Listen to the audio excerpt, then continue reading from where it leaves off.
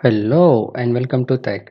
I'm Adnan, and in this video we are going to discuss about how to troubleshoot the PowerBI file.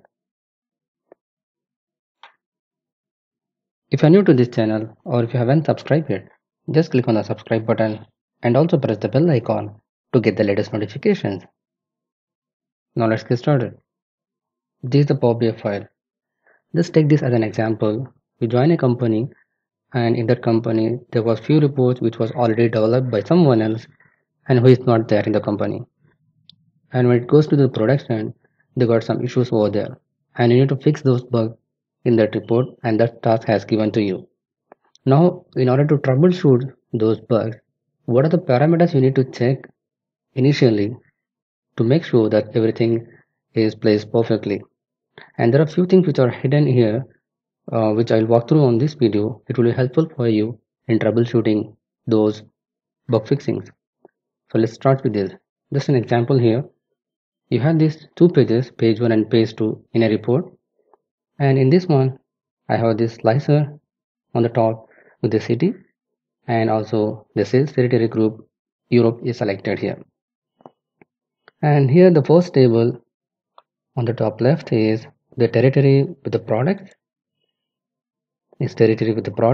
and the below here is the product with the sales, and after that is the product category with the sales, and then is the table with the city and then the sales. Even though I have selected here only Europe, but if you look at the value here, 8930040, and this is 60, and this is 89, and this is 293. Only these two are matching the values and these two are not. In order to find the reason behind that, first of all, you need to check the parameter 1 is the tag function.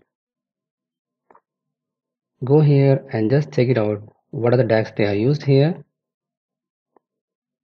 Here they are used the sales amount to, and here they are used some other tags, the sales amount, and in this table they also use the sales amount, and here also they are used the sales amount.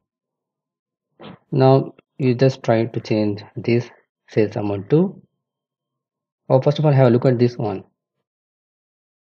This comes from calculate sum of sales amount, where the sales territory is Europe, whereas the regular sales amount calculation doesn't have any filtration over there. So now what will happen is, for this sake of the slicer is selected to Europe here, so you may not get any difference here. If you select anything like North America, then this is not going to change the value, but rest of the things are changing the values here. So in that case also you get a misleading here. So first of all, we'll replace this table measure instead of sales amount to the sales amount.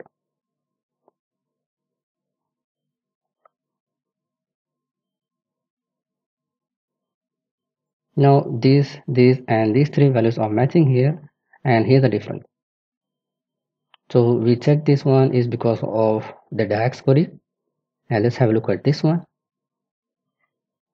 So if I select the Pacific now, or if I remove everything, I just need all the data here. In that case, let's have a look at the value.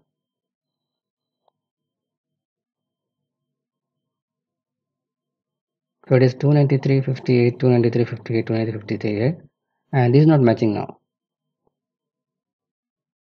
So in that case, as we have checked the DAX is working fine. The next step is we need to check on the filter pane. So let's click here. Nothing is selected over there, and if you click here, also nothing,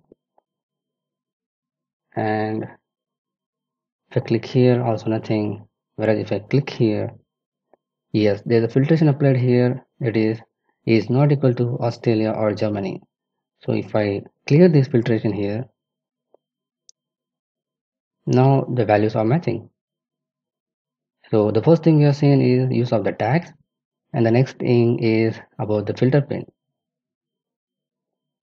And If I select any of the values here again for the Europe, now it has to match all the values, but this is not matching, right?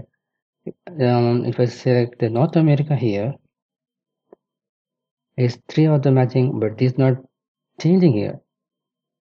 Okay, if something is not changing, then you have to go to this one that is on the format option of the slicer and then check for the edit interaction. I've made a video about the edit interaction as well. If you haven't seen that, just click on the link given on top of your screen. Now coming back here, if I click edit interaction, okay, so this has been disabled here. So if I enable this one, now all the values are matching here. So turn off this one. Again, if I select the Pacific here, yeah, it is matching here. If I remove all the slicers here, so clear. Now the total value is matching here, 293, 293, 293 and 293. Perfect. Now let's go to the table 2 here by selecting Europe here. So 890, 89, 89, 89 and 89.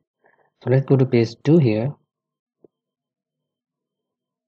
Now the value which is showing it over there, it has to match here as well, right? Yeah, so 89 is there, but here and here is not matching here. And this is a strange thing, right? It is matching it only here, but not all the places here. Because it is sales territory region here, and here it's just the sales territory. As you selected Europe here, it is Europe, but rest of the things here is not Europe. But if you notice, there's a selection here of the cities. So I'm just clearing this one to check the value if it is matching or not. 89, still most of the values are not matching it here. For that case, let's click check again all the things. It has the filter applied here. Yes, it is there.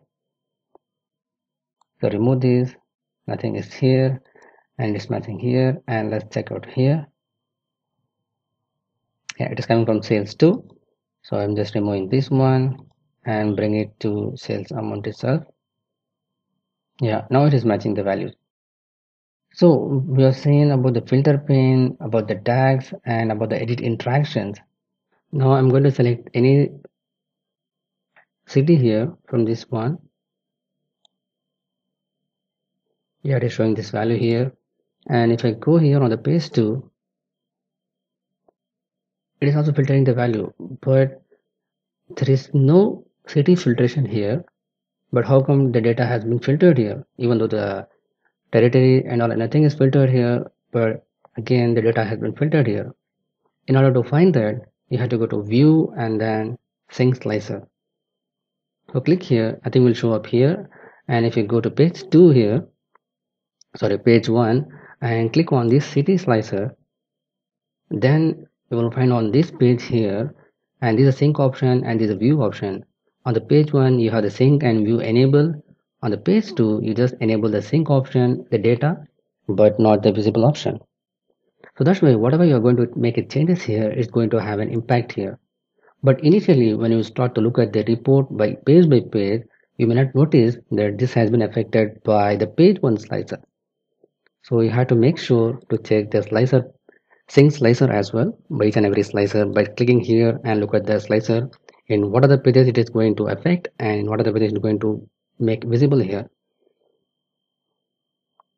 To easily understand, you have to click here. Now it will come up on the page 2 as well. Now you can easily understand. So this is filtered by the city. So far we have seen the 4 ways to troubleshoot the PowerBI file. One is through tags, the other thing is through filter pane, and the third one is edit interaction, and the fourth one is the sync slicer.